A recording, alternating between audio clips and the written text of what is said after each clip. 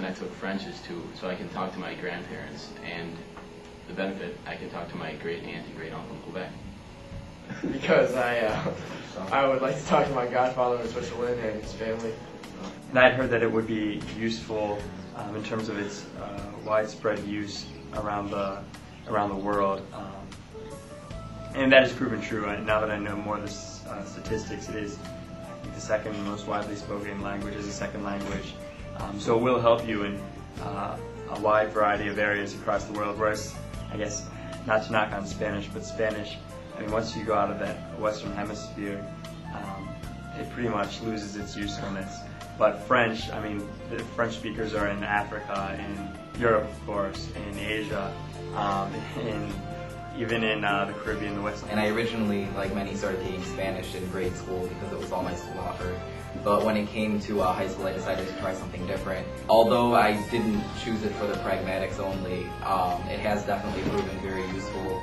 For example, when I was traveling to, last summer, although I've never been to France, for example, when I was in Egypt, I didn't speak a word of Arabic at all, and so I thought I was going to have a really rough time. But where no one spoke English, I was actually able to speak French, and that's pretty much the only way that I was able to survive there. So it's definitely proven very useful. You know, I took French because my mom took French and she said she could help me out with it, but I quickly learned that she couldn't. But it was okay because it turned out to be taking French was one of the best things that happened to me here. But I really enjoy taking French because you learn a lot of different things with vocabulary in regards to English classes even.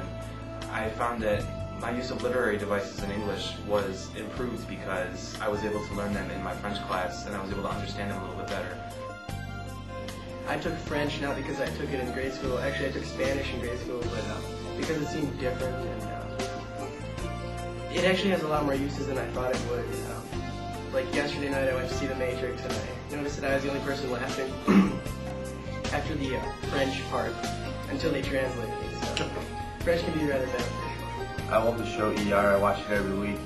And in a recent episode, they were in Africa doing work, and everybody in the village spoke French because it was a francophone country. And you know, my family was sitting there, and my mom and dad both took French, and they had no idea what they were saying, and they didn't have subtitles for most of the dialogue because it was just supposed to be like background. But I could really understand what they were saying, and I felt good about myself and my French knowledge because of that. I took French because my sister, a year older than me, also took French, and I thought that maybe she could actually help me with it, but actually it turned out a couple years into French, I was actually helping her a little bit. And I chose French because it's the language of love. But, you know, also I went to New York City over the summer, and I'm walking down Broadway, and these Broadway stars are coming out, and I got to get their autograph.